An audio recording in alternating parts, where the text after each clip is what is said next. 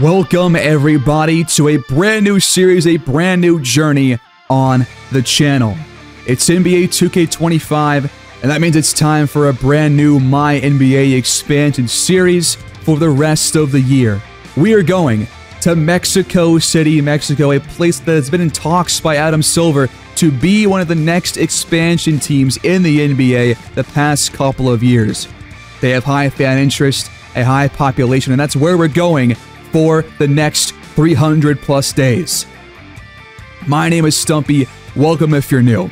I do CPU versus CPU rebuilds on NBA 2K, Madden, college football, and the show.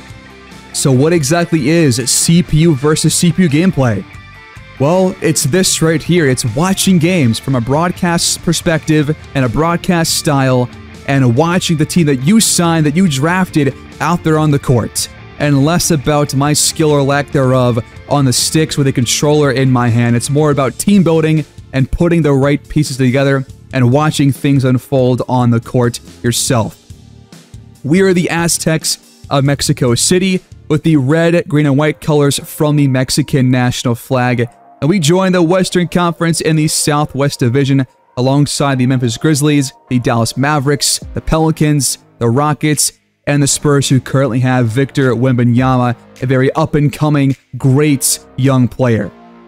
We're going to play our home games in the Palacio de los Deportes, otherwise called the Sports Palace, a real arena in the heart of Mexico City, and here is our court, a red apron, a green paint. That spot above the free throw line will be fixed once the game patches the lack of no colored paint inside of the free throw circle, but until it gets fixed, it's going to be tan for now. Here are the home uniforms. Tatum is the model, I guess, because he's the cover athlete, but you got the Aztecs word mark across the chest. Both the neckline and the shoulders will have the red, white, and green stripe pattern, while the shorts will have that kind of flipped with green, then white, then red.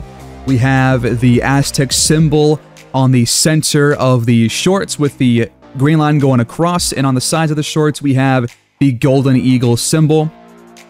We are going to wear green away from home with the Mexico City word mark outlined in white and colored in red.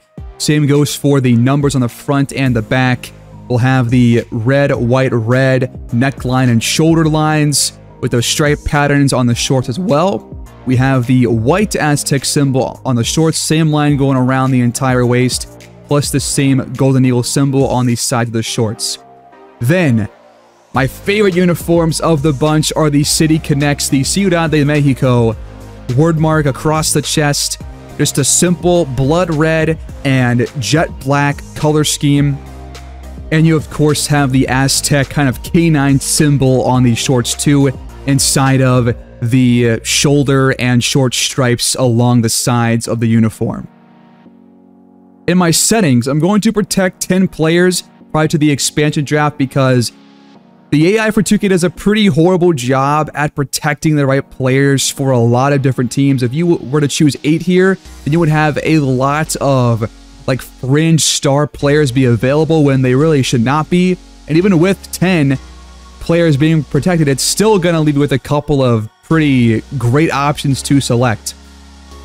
And this year, a new feature being added is the ability to watch the FIBA tournament unfold. So if we have players in that tournament, then we'll definitely jump in for those couple of games, I believe in the off season. Well, that will take us to the expansion draft. And like I said, even if you protect 10 players, there will still be way too many good options here. These top 4 guys make no sense whatsoever. Van Vliet being available on a $43 million salary just does not check out. And OG and Josh Hart would definitely be protected by the Knicks, almost assuredly. And so would quickly by the Raptors, so I'm not going to pick any of those top 4 players. But our first pick will be the Time Lord, the 6'9", Robert Williams at center. He's the first overall pick of the draft. And now for pick number 2, we're going to select Malcolm Brogdon as our starting point guard here in year number 1. He'll play alongside Karis LeVert to be our 2 guard. Now for a small forward, I'm thinking about Derrick Jones Jr. Played for the Heat, played for the Clippers, and now he's going to play for us. I would like Al Horford to retire as a Celtic in this series, so that's what's going to happen. We're going to take Dorian Finney-Smith here instead, and he'll have a player option going into year 2. We will take one Celtic, though, and Peyton Pritchard as our backup point guard. We'll get Kennard from Memphis as our backup 2 guard, and we'll get Josh Green from the Hornets, who's only 23 years old after a couple of years with the Mavericks. We'll also take Najee Marshall, who currently plays for the Mavericks and now for us, and we'll get Steven Adams as our backup center to play behind the Time Lord. I also saw what Yabusele did in the Olympic Games, so he's going to join us from the Sixers after not even playing a single game for them. And we'll get GP2 from the Warriors to be some added depth at wing or as a guard.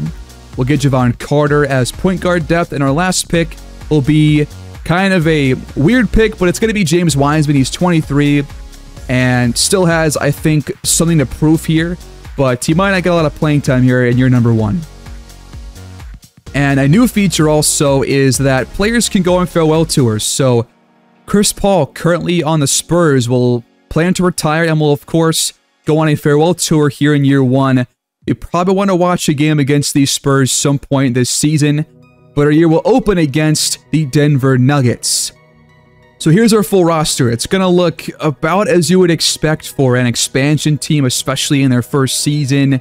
No star players, and mostly guys in their early 30s to late to mid 20s, and almost every player on a 2 to 1 year contract. After 2 years, we're going to look a whole lot different here. In terms of mid-size scoring, we have a lot of players that can be at least decent in that regard, so that won't be a problem for us. We have DJJ and the Time Lord as our top inside scorers, with Brogdon and Wiseman close behind them.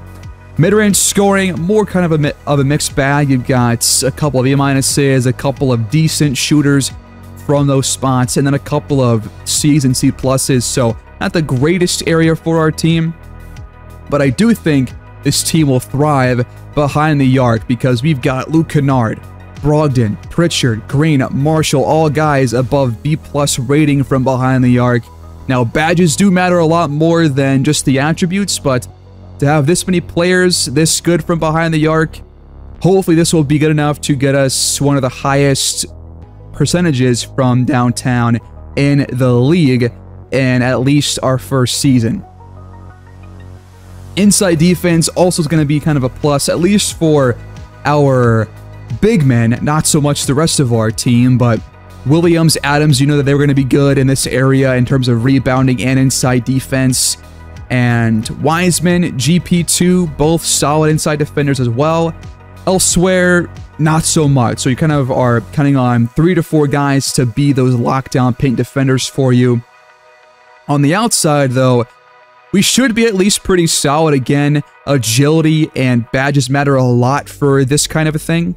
But to have this many guys at B+ or higher is at least a really good sign for a team that needs to play good defense to win some games, because offense is not going to be their strong suits.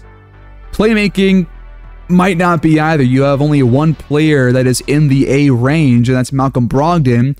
Not even Peyton Pritchard as our backup point guard is going to have A- playmaking, only B+ for him, and then B- for a couple other guards and wings. And then rebounding, of course, you got Adams and Williams and Wiseman. Our centers are going to have to carry this spot for us. Our forwards and guards will not be any good or any help here, so you're kind of relying on those 2 veteran centers to give you most of your offensive and defensive rebounds pretty much every single game and every single week. In terms of physicals, we don't really have the most athletic guys either. I think that Josh Green, Derek Jones Jr., and I was going to say James Wiseman, but that's probably for 2K24, not for 2K25. They'll probably be our best athletes on this entire team. But our biggest area of weakness is definitely going to be the intangibles and the basketball IQ. We have only 3 players over C+, which means that it's going to affect playmaking, it's going to affect smart rebounding, help defense. Pretty much everything is going to be worse because of the lack of IQ. So that definitely is going to hurt every facet of this team. In terms of salary cap, most players won't be on the roster next year unless we re-sign them, And we are $5 million over the cap currently because we have 6 players right now over $10 million a year, with 3 other guys coming in just below it, like $9 million per season. But again, at least half the team will be gone once we reach our first offseason, so there's plenty of change in store for this roster outside of year 1. And we're not going to spend too much time in year 1 because we're going to have about $100 million once we get to our first offseason, so I'm kind of hoping to get there pretty quickly. In terms of staff, they've kind of changed things around. There's no more of like the 17 of 17 available staffing spots. You just kind of have like bonus staff applied to a couple of positions. And right now that's going to be to our CFO and our head coach, Milan Mack, who was the head coach for my previous team as well. So I guess it's just the same guy that you have to hire. But he doesn't have the best offensive or defensive coaching skills, which is definitely a problem for a team that needs better coaching to overcome their own lack of intangibles. And he's got 4 bonus staff currently for him. We got 3 bonus staff for the head scout, Mitch Early, but he has pretty poor analytical skills, so we're going to have to definitely fire him by the end of this first season. And then as our team doctor, we've got Eddie Hughes, who also seems to suck at his job. So I see our staff, like our roster, changing a lot once this first year is all said and done. In terms of coaching, I'm going to go 11 deep here, at least during the regular season, because I want to get Yabusele some playing time as that 11th man off the bench. And I definitely want the Tomler to start over Steven Adams, but you know, these guys will all be getting about 20 or so minutes per game, or a bit more if you're a starter. There's no guy that really needs to play more than that because there's no star player currently on the roster. But we'll have Adams, Pritchard, Derek Jones Jr., Kennard, and Payton off the bench, with Najee Marshall getting replaced by Yabusele as that kind of 6th guy coming off the bench for our team, at least here in the first season. And for the sim points on the coaching side of things, I'm not going to change these until we see more of this team or even draft somebody in the next NBA draft. And I'm just going to choose a random playbook here and see where things go from there. We'll choose the next one for now, and we'll change it as things progress. And same goes for the system. I think our best one is probably balanced with 2.5 stars. A couple of other ones are also 2.5 stars, but I think, you know, balanced makes the most sense for a team that doesn't really have too many strengths besides 3-point shooting. But even that will be kind of affected by the lack of IQ. That will take us to a team scrimmage between Team White and Team Green. I can't choose the teams here, so right now we got Steven Adams and Robert Williams on the same team for some reason, alongside Karis LeVert, Josh Green, and Dorian Finney-Smith. They'll face Malcolm Brogdon, James Wiseman, Yabusele, Kennard, and Derek Jones Jr., with Team White currently up ahead 2-0. But I want to talk about my 2K23 and 2K24 series for a bit. So if you don't want to get spoiled for those, if you have not seen those and you want to, then probably just skip ahead by like 2 or 3 minutes. But I want to talk about the difference between how each and every series feels. Like back in 2K23, we had one of my favorite 3-year stretches in the playoffs with the Vancouver Woodsmen, who were a Western Conference team. In that series, we had lost 3 straight years in a playoff series, and then we finally made the Western Conference Finals to face off against the San Antonio Spurs, who were our biggest rival in that series. And that first matchup went to 7 games. We were trailing 3-1. We came back and won Game 7 to make our first ever NBA Finals. We played the Cavaliers in that Finals and came back from the unthinkable 3-0 deficit to win 4-3. Both series won by making in-game and pre-game adjustments. That was one of the most memorable moments of my entire time doing these kinds of series. And then the next season, we faced the Spurs again in the Western Conference Finals, and they beat us in 7 games this time and get revenge. The following season, we would sweep the Spurs in the Western Conference Finals in our final season and go on to sweep the NBA Finals 2 to win our second Larry O'Brien trophy. That 3-year stretch was one of the most memorable of any series that I've played to this point, and it was very different from how our 2K24 series went. In 2K24, we had probably an equally memorable moment where we had the 10th best odds with a 3.4% chance to get the first overall pick in the lottery, and that was when a player named Mac Boyd was the consensus first overall pick with a LeBron James ceiling comparison. And then pretty much essentially the luckiest moments of my entire time playing any NBA 2K game, we got the first overall pick with a 3.4% chance. We drafted Mac Boyd, and that completely changed the future of the series because the team was not looking too good without a player of his caliber, and he turned into one of the greatest players of all time. And that's definitely an unforgettable moment for me. So these past 2 years have been completely different series, and that's why I love doing this kind of a thing, because every year is completely different. Every series has so many different storylines develop, and you get so much satisfaction and enjoyment seeing guys that you draft meet their ceilings or get to their peaks that you thought they could become when you took them. It's kind of like in real life where GMs have high expectations for certain players, and eventually in like 4, 5, 6 years, they eventually reach their peak and lead teams to titles. That is the point of the series, is to see the players that you draft or you sign become players that you thought could become the team leaders and lead your team to a title for the first time in team history. So that is the whole point of doing a series like this, is to get to those satisfying moments. And every single year, you have no shortage of those, especially after the first couple of seasons. Let's shift our focus to the first draft class of this Mexico City Aztecs series, kind of an early preview to what's to come in this next offseason. The consensus first overall selection in the draft is Dion York, a power forward, currently 18 years old, has not played a college season yet, and he's 6'11", but he is going to play for Washington. But he is the first overall pick across the board, and the only player at a B overall or higher.